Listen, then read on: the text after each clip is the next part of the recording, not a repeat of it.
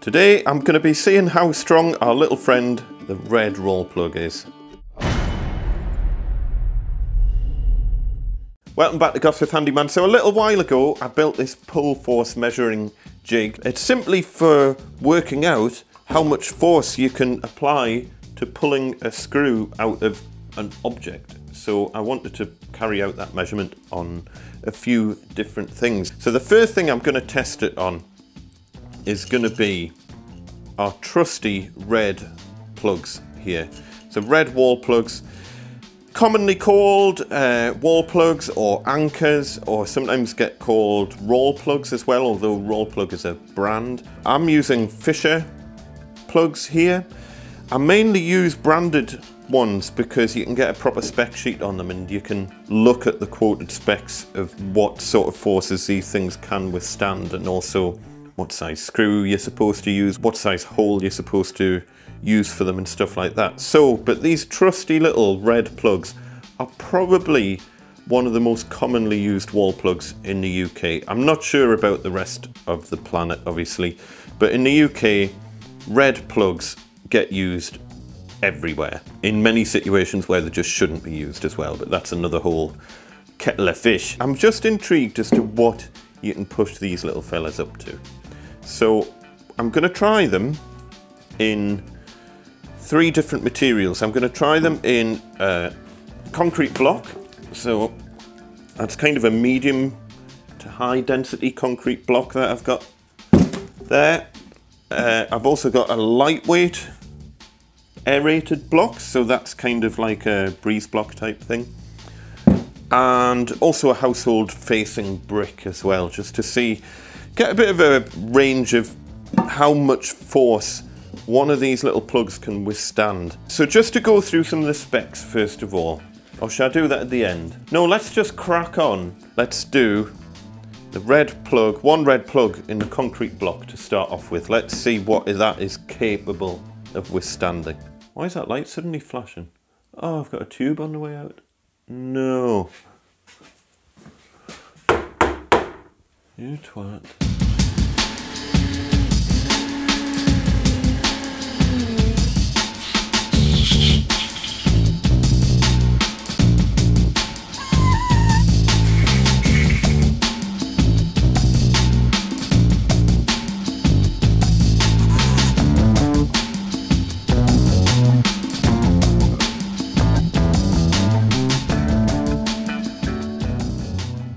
So this is red plug into a concrete block. Right, so we're up to 50 so far. Just let that stabilize. See, what's happening here is that the washer is bending a bit. There's no sign of the plug coming out. I mean, this thing goes up to 300 kilos. So we're stabilizing there. 102, 101. It's the washer bending, and when that washer snaps, it's going to go bang. Let's try a bit more. It's the washer that's going to go, not the plug. I'll tell you that much. Right, and around this side, I can't see what we're getting up to. What are we up to now? 123 kilos on one red plug. Let's go for it until something breaks. It's hard to say what's going to break first. There is no sign of that plug coming out. What are we up to now? 145, 143. Let me just show you at the bottom. I don't know if you can see. Plug's still not really coming out at all. No sign of that plug budging. So we're sitting pretty steady at 133 kilos of force on one single red plug. Let's go a bit more. I don't want to break my scales.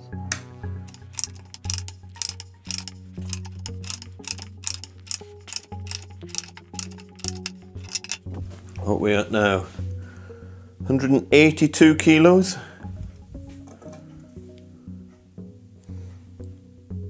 58. Is it going to stabilize? Is it going to go bang? Okie dokie. I'm getting a bit nervous here.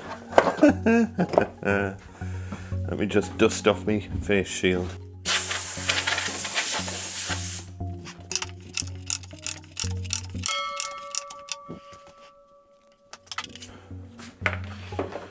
The face shield's going. It's steaming up and I can't actually see what I'm doing with the face shield on.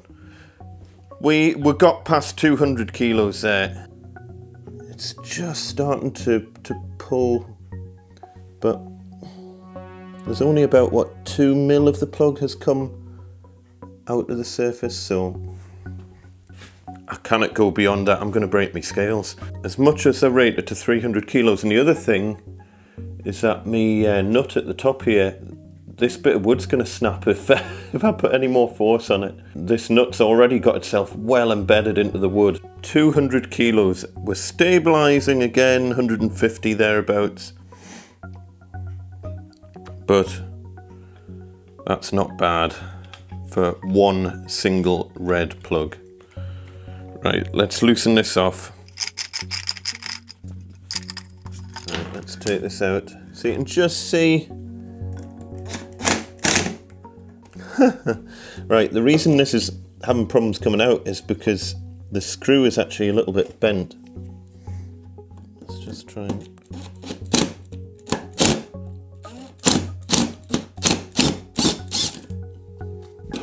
These are carbon steel screws. They're really, really strong screws, and I don't know if you can see, it's bent the screw a little bit. Obviously the washer's really bent. The plug has come out by, I would say, by about 1.5 millimeters. There was no way that was going to come out any further. Right, let's try the lightweight block. Go here.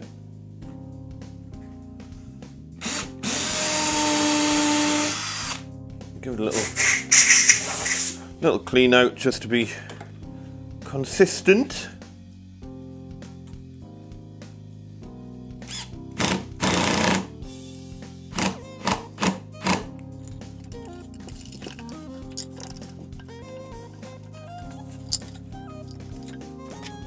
Right, let's see how the lightweight block fares. Right, let's go for it. So, red plug into a lightweight concrete block this time.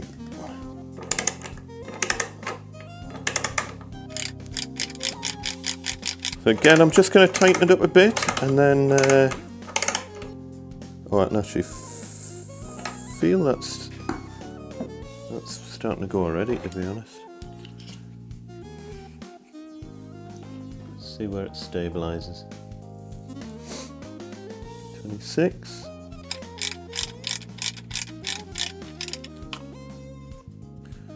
Keep going.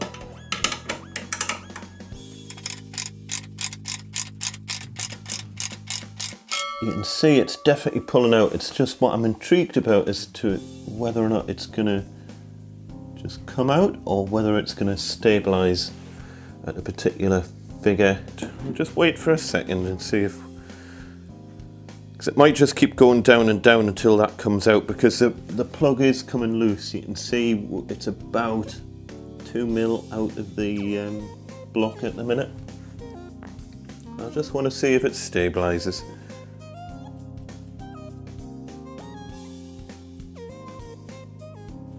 I think that's just going to keep dropping and dropping until it completely fails. It is just very, very slowly pulling the plug out of the block. Let's just keep going until it actually completely fails. And I think we've got up to a fairly stable 40 to 45 kilos there, I think, of force. Let's just keep going, see what happens.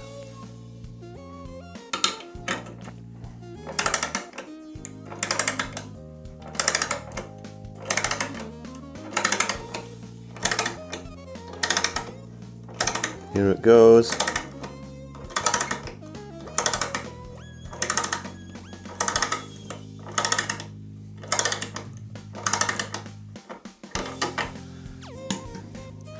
just show you what's happening here. I don't know if you can see that. It's a hard thing to film, but you can see the plug's almost, I'd say 50% out of the block. And the force is now reading about 26 kilos, but it's sitting there fairly stable at 26. I can't go any further than that because I've got all the way at the bottom of my thing. Let's just see if it'll wobble loose.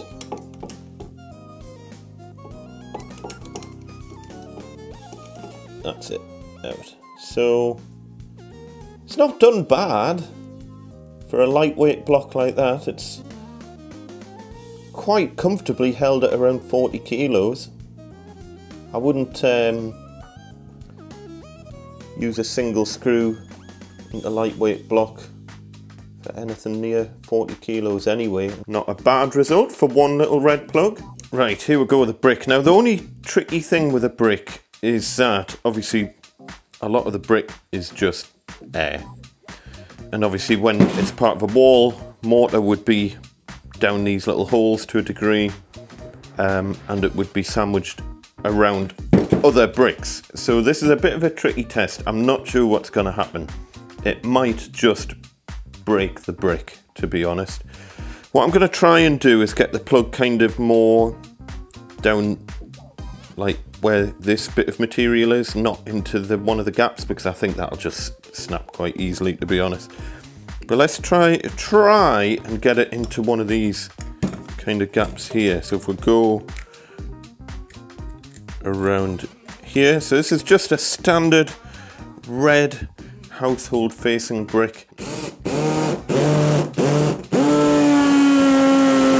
Bugger that.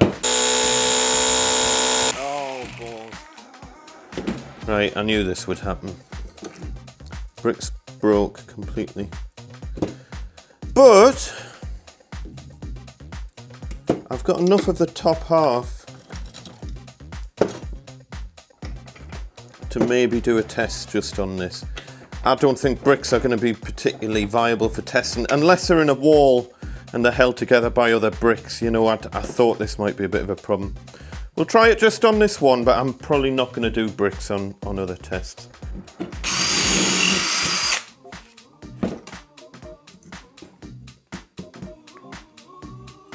Let's see how it does it. This, to be honest, even just putting the screw in might crack the brick.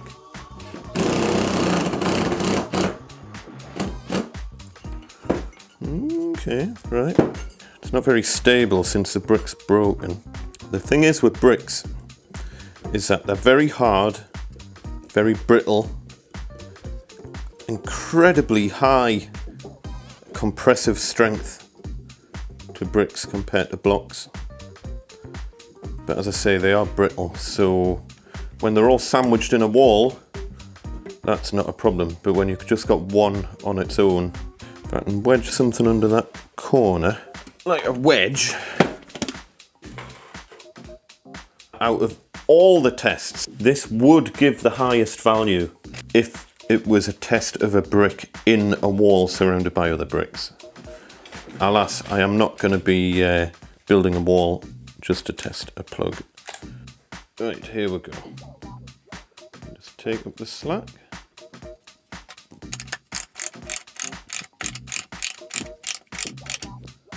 We're at 54 kilos.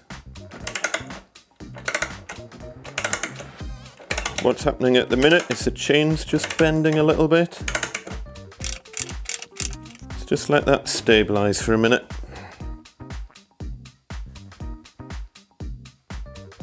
Okay, we're fairly steady at 70 kilos there.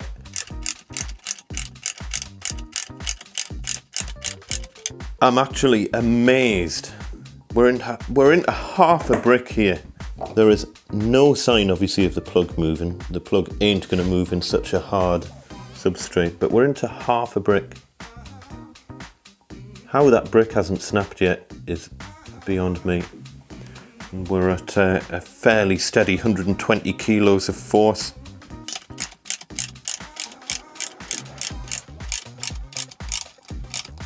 Comfortably past 200 kilos. on a single plug into a broken brick. See what will stabilise at. Again, the thing that's happening now is that the chain is bending quite a lot. Let's keep going.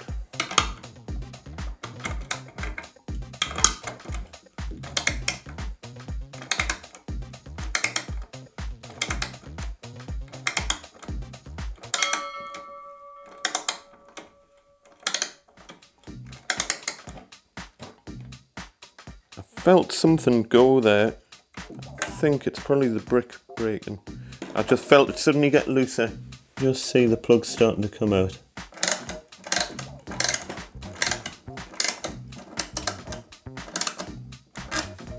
Yeah, that's gone. Cool. Not a bad one for a broken brick. So you can just see it has actually, I'm amazed it hasn't broke the brick. Screws bent a little bit, which made it a bit tricky to get out. But you can see the plugs come probably about 5mm out. Just looking at the bottom of the brick there, there's cracks formed across there and down there. I think that's probably from when I was drilling through, to be honest. The SDS put so much force on the brick in terms of the hammering action. It doesn't really surprise us that it's broke the brick. But again, not bad, going over 200 kilos there on one single little red plug. Not bad going. Interesting results, I think you will agree. Just to run through some of the specs of all this. But the blocks in the brick are the aerated block. This is, no, sorry, that's this one. So the aerated block here cost £2.28. It's a 3.6 Newton aerated block, standard size in the UK, which is 100 by 440 by 215 mil. And the weight of it is 7.2 kilos. So 7.2 kilos gives a density for that volume of block of 760 kilograms per cubic meter. For what it's worth, it has a compressive strength of 3.6 newtons per square millimeter. The medium dense block, so that's this heavier one here, that one, the block cost £2. It's a medium dense block, 7.3 newtons. Again, same size, but the weight of this is 15 kilos, so that gives a density of 1600 kilograms per cubic meter. Compressive strength of this one is 7.3 newtons per square millimeter. And then our old friend, the bog standard red household facing brick, cost 82 pence. Standard size again in the UK, 100mm by 65 by 215. This weighs about 2 kilos, so it gives a density of about 1500 kilograms per cubic meter. And the compressive strength of the brick is 30 newtons per square millimeter. The really high compressive strength compared to blocks. 10 times the compressive strength of the lightweight block, which I've just chipped by breathing on it. The Fisher red plugs that I'm using here, it suggests that you use them with a 4 to 5mm screw. I generally always use 10 gauge screws, which are 5mm. And the quoted specs that it gives you, and by the way, these cost £5.49 for 300 of them, so they're about 2 pence each. 2p for a little plug. So what it says for a concrete block is that it can withstand a force of 0.4 kilonewtons. Now 0.4 kilonewtons is a kilogram force of about 41 kilos. So 41 kilos on one single plug. That's the quoted. Now it includes a safety factor of 7. So I'm assuming that means it can withstand 7 times 41, which would be what, 280, 290 kilos or something, which is probably closer to what we're seeing, to be honest. For the brick, it's saying that it can withstand a force of 0.28 kilonewtons, which is 28.6 kilograms of force. And for the aerated block, it's saying 0.05 kilonewtons, which is about 5 kilograms, 5.1 kilos. It does say in the specs that it includes a safety factor of 7. But even there, that would mean 35 kilos. It went way beyond 35 kilos in the aerated concrete block. And it also says in the specs as well that it's valid for tensile, shear and oblique loads at any angle. So we've obviously been going for an axial load. In other words, the force of effectively pulling the screw straight out of the plug, which is probably the most force that you're ever going to see on a plug, because generally you're going to be hanging things on it. So the force is going to go down. It's not going to go out like that. So if it can withstand that much force going in that direction, it's going to stand way, way more going straight down, because there's a block in the road. I'll pop the quoted specs versus what I measured below. So there you go, not bad results for one little red wall plug. Don't forget to hit subscribe, because I'm going to be testing out quite a lot of different fixings, and you'll see them popping up in my YouTube feed over the coming months. Putting this to a bit more use, because it's all very well going off spec sheets, but it's much more interesting doing your own test and seeing what these things are actually capable of withstanding. Thank you for watching, and see you next time. Bye! A whole section's just fallen off the lightweight block, by the way. These things, how you can build houses out of them is beyond me.